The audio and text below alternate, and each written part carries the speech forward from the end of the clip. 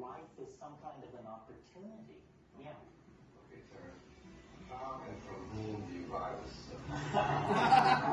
Well, they haven't made it easy for you. They've made it illegal.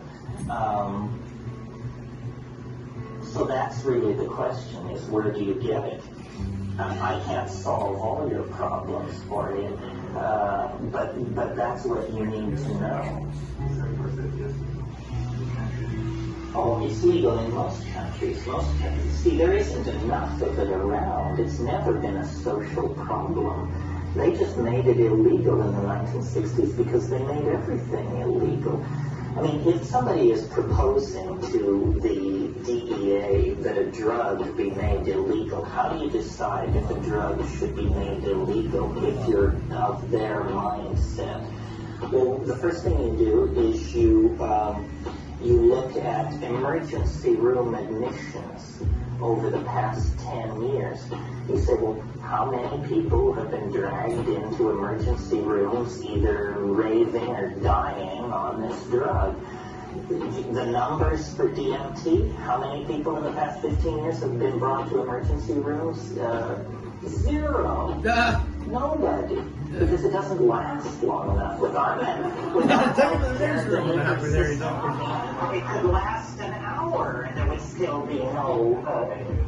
you get to take it in the emergency room and then they'd have to run to keep the emergency alive long enough for anybody to look at it. Is there any difference between letting you get monitoring symptoms? Yes, there's something. You have to learn how much you need, because some people are very sensitive and some people are incredibly insensitive.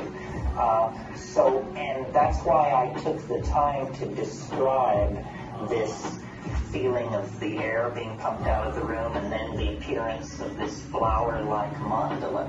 If the flower-like mandala persists for longer than 30 seconds or a minute, you're not going to break through.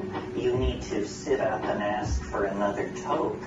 And I tell people, when I turn people on to it, whenever I'm in some country where it's legal, I always say to them, at the 30-second mark, I will say, do you want another hit? If you don't say anything. You don't have to do anything. If you do, you must sit up on your own power. If you can't sit up, it's my judgment that you're too loaded to take another hit.